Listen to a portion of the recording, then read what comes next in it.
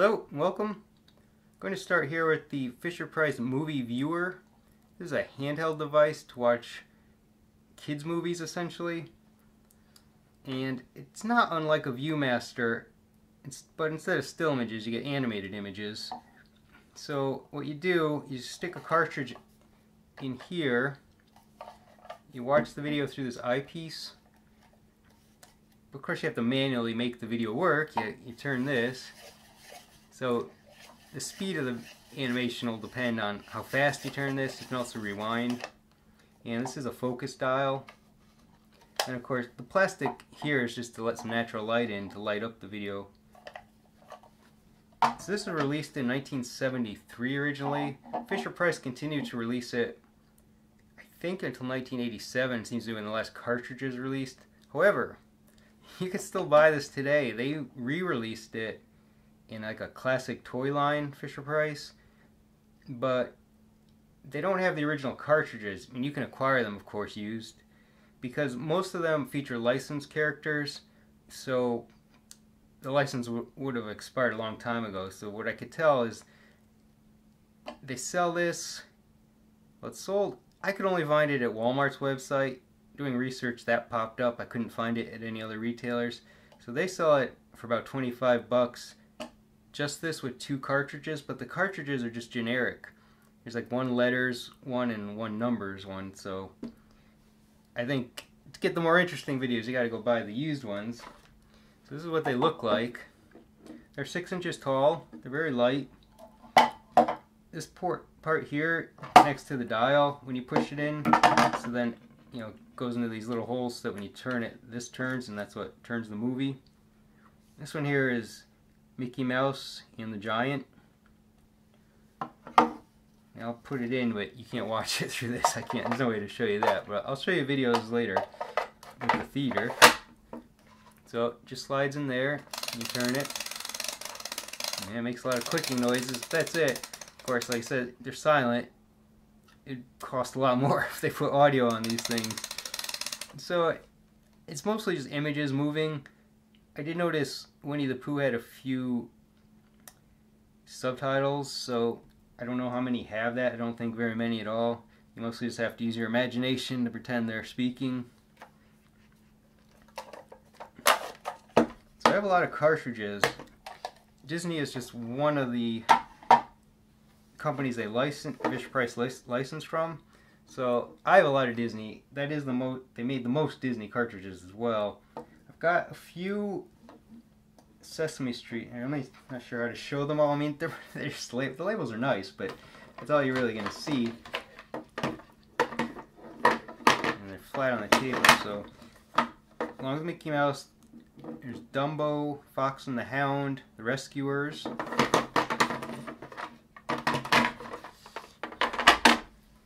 I mentioned Winnie-the-Pooh,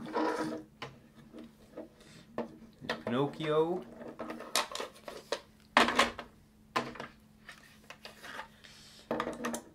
Goofy's Glider, and Mickey's Trailer.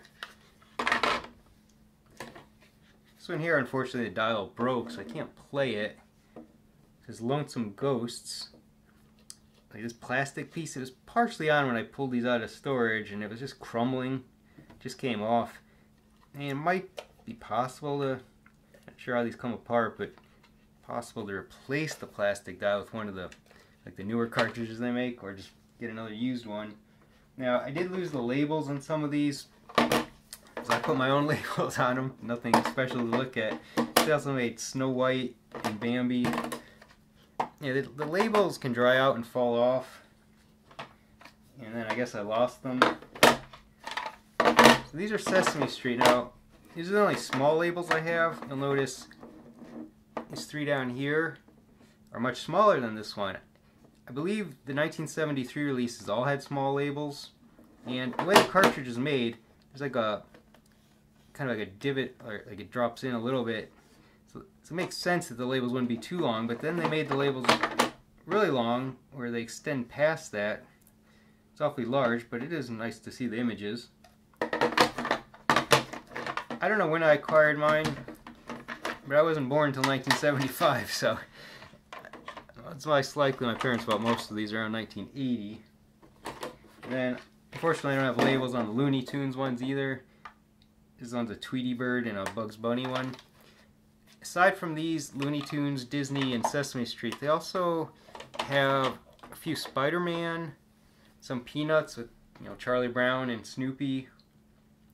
Notice there was one Pink Panther one. Might be a few other random things. I do have a box for one of them. It's a repeat of Mickey Mouse and the Giant. The odd thing is this is the box for Big Bird's birthday party, which I also have. But I don't think I ever removed this from the box. It must have just been mispackaged. And this was like I said, probably 1980s packaging. I'm sure the packaging and prices changed over time. This has a price tag of $2.99, which I guess is a decent price. I don't know. I try to think of what else would cost around that. Maybe a Star Wars action figure. So, $3 a pop. Probably a little less in the 70s when they first released. Alright, so now the main item is the movie viewer theater, which is a bit bulkier here. And I know these probably look a little dirty, but this stuff is 40 years old and was played with, so I mean I wiped them down, but they're beat up a little bit, but they all work. So this is the theater. Now you still have to turn it manually, as the same thing here. It does plug in. I have it plugged in right now. There's the cord. But all that does, no audio, no automatic movie playing. All that does is turn on a light bulb inside, which I will do right now. And so that lights up, you know, the image, whereas the hand viewer, you know, natural light just goes through the plastic. This requires a light bulb to make it a bit more, you know, bigger and vibrant, because the picture image is much bigger than what you get in the viewer. So on the front, this is a screen you can watch the videos on. I'll stick a cartridge in, but I don't know, it might be a little too bright in here to see it. No, looks like you can see it alright.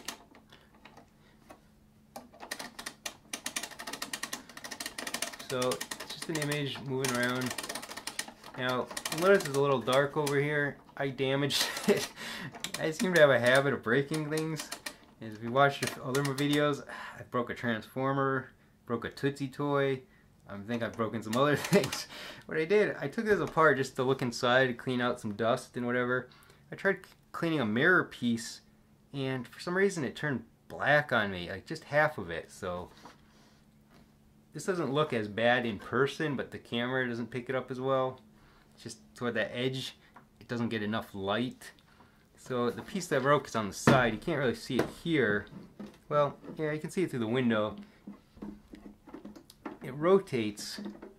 Yeah, you can see on this edge. I don't know how well that picks up. It's black instead of a reflective coating. So what this does is it tells you want to watch it on the screen, so it would go on this screen. But if you turn it the other way, it's a wall projector, which comes out of this little window here. It does have a stand too, and that's all you do. It's a little piece of like a mirror. So when you turn it, it takes the image and either projects it this way or reflects it to another mirror.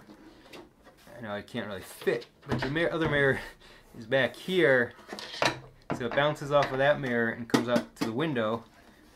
And the top just has a vent because the light bulb can get hot. In the bottom, I've unscrewed the door so you can see inside. If I can get it in the frame here. So what's in here, it comes with extra light bulbs on here. They're attached here. I think these are the original light bulbs. I tried putting a new one in. They both worked still. And inside there, I don't know whether you can see it, the light bulb is over here. And the mirrors, there's a big mirror right here. I do have photos at the blog, so if you go to the blog entry that I'll link in the video description, you can see this whole thing taken apart. There's not a lot in there though. Okay, and that's, I think that's about it before well, let me mention this was released later. This is 1978 originally. And it does have a handle on the back as well for carrying it. And I think I mentioned everything. Now, I already filmed the other parts of this video. I show 5 videos and 4 of them on the screen and 1 projection. I had a harder time with the projection just because the camera positioning it and the lighting is a little tough. I'll probably repeat some of the things I said here because I filmed that portion first. I wasn't sure what I was going to say in this part of the video. So that's coming up next, and the microphone might be a little farther from me, or I might not be facing it, so the audio may not be great. And it's in the dark, so you'll basically only be seeing the image. So that's next. Right, this is the device on with no tape in it. I'm going to show 3 of the movies on the screen viewer and then 1 on the projection. The projection is harder to film, so I didn't want to show more than 1. So I'm going to put a Looney Tunes video in. I'll leave links to each different movie in the video description if you just want to see a specific one, but I'm only showing 5 of the many that I have.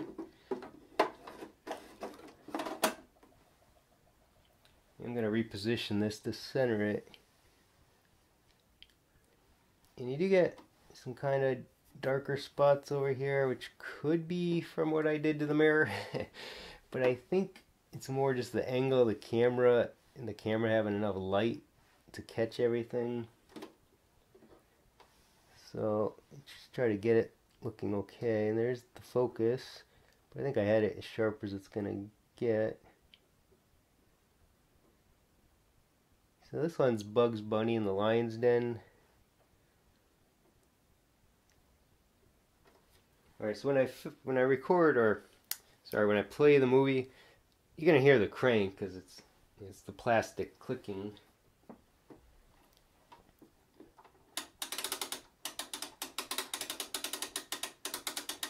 So the only characters in this one are Bugs Bunny and Yosemite Sam. Appears to be dressed as a Roman, and the speed of the movie is however fast I turn this. Go too fast, it makes it hard to see, like, woo. But you can also rewind if you miss something.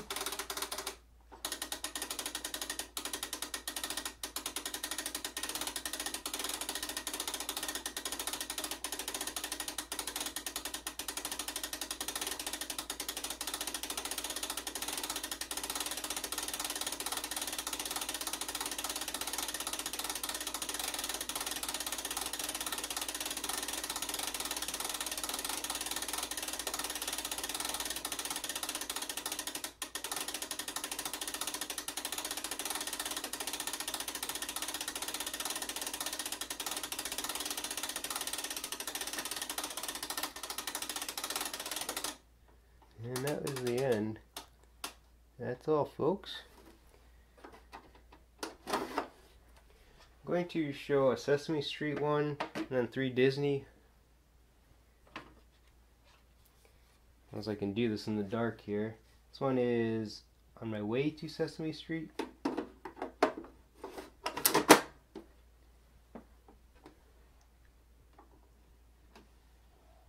See, like straight on it might be too bright, but I don't know if the angle's bad.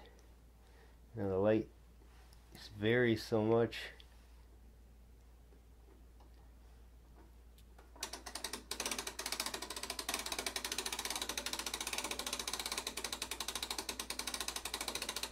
I'm at a bit of an angle. Of course, that's Bert and Ernie.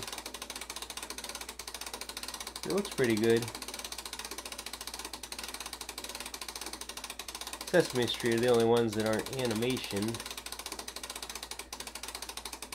I think everyone's familiar with Sesame Street. It shows typically people with puppets.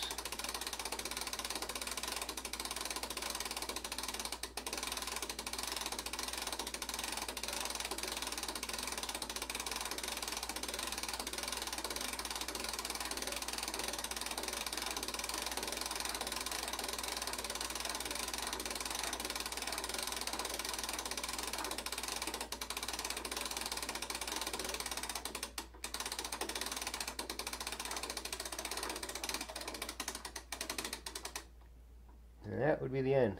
It's a rather short one. Well, most of them are short.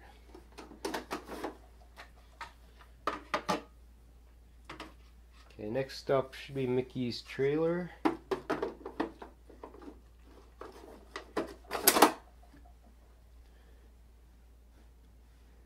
See, I think at the angle it's slightly less bright. The light kind of blinds it a bit, or bleeds it.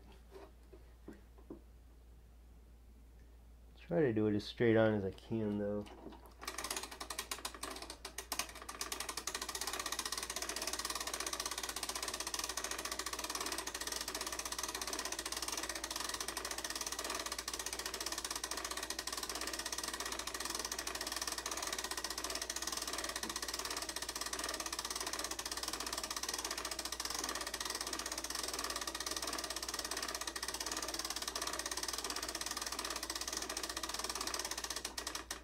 I'm going too fast.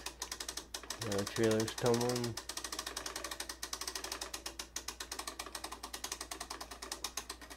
And I caught it. And that would have been the end.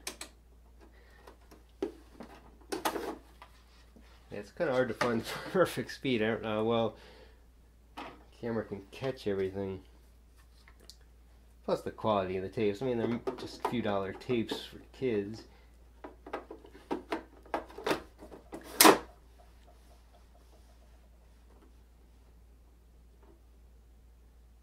So this is Winnie-the-Pooh and Tigger 2.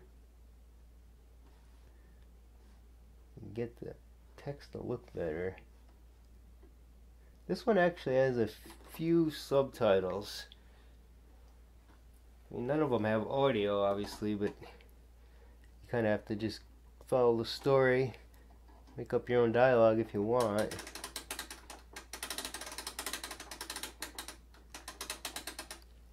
Well, that's just part of the storybook that he's popping out of.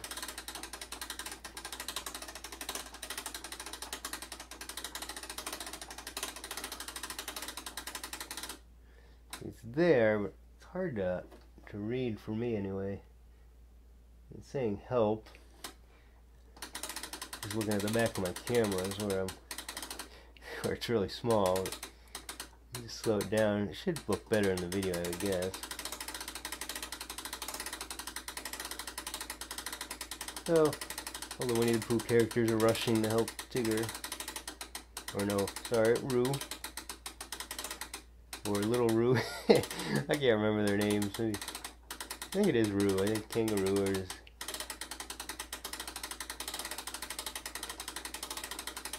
Oh, they are helping Tigger as well.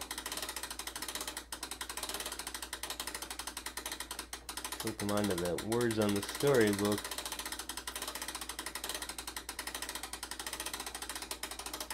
And everybody's happy. And that would be the end. Alright, so I'm going to switch to the projection. You have to reposition the camera and place it on the floor, I believe. And I'm going to show the rescuers. Okay, so I'm on the floor now. The device is sitting on the carpet. It's really tricky to try to film the projection part. One, the crank is next to the little piece where the light comes out. So I have to try not to bounce it around. The picture will just kind of shake if I'm not careful here. And getting the camera in a good spot is tough too. So you really need it on the same level. And you don't want to block the projection. Although you can see the left side screen is dark. I think that's a result of damaging the mirror slightly. I can see it fine on the wall, but it's a slightly less lighting, which makes the gives the camera some difficulty since I am in the dark. So just gonna roll it. I don't know if you can read it. Should be able to read it. I think it's clear. It says the rescuer is Albatross Airlines.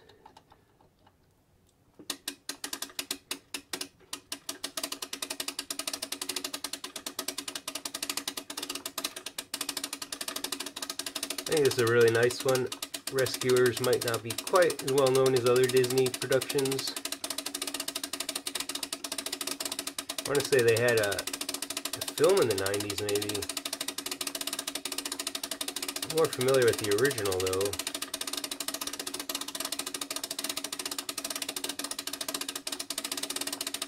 We also have a Rescuers board game. Just always liked these guys, probably because some good action in the animation. And this one looks really nice with them flying. And that's the end. So that's the Fisher-Price movie theater. Thanks for watching.